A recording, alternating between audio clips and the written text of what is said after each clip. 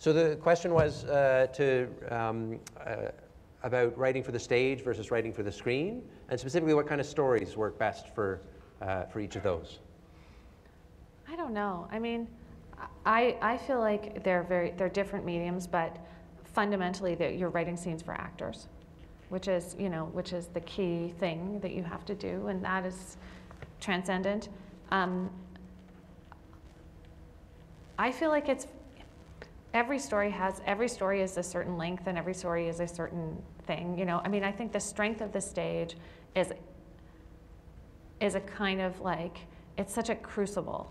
Like, the thing has to be the essence of itself on stage. I really do believe that, in whatever form it is. Like, the stage doesn't support, it doesn't support lying well, in a weird way. Like, you really know what's what on stage, because there's no trickery except, the great trickery of the actor and other magic. But I feel like that writing for the stage is so essential. Like, you only can have essentials on stage. It's not like a novel, which can be very digressive. And I think,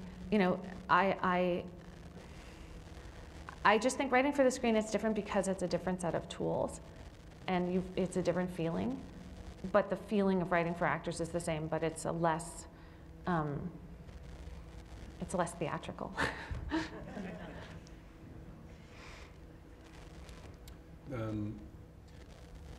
Three of us have before the province now a tripartite proposal for an MFA in excuse me, dramatic writing.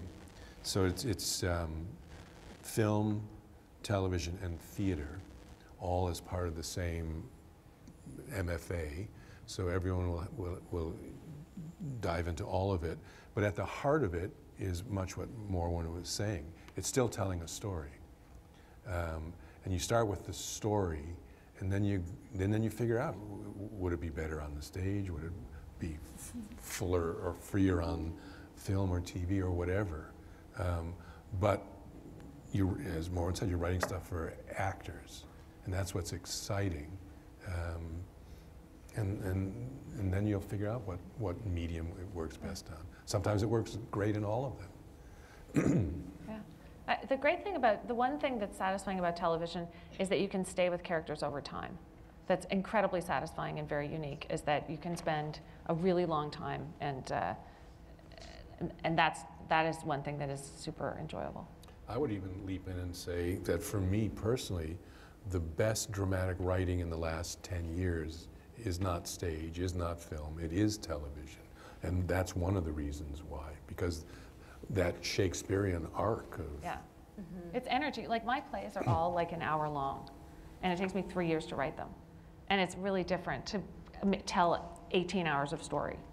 It's a different, like, an amazing, amazing gift. And if you're a playwright and you get the chance to do it, it's really, really worth doing, because it's a whole, you'll never get to do that unless you're Robert Lepage, who's not a playwright. And he doesn't create characters. Yeah, exactly. I'd also obviously like to thank the playwrights themselves, so if you could please join me in giving them a round of applause.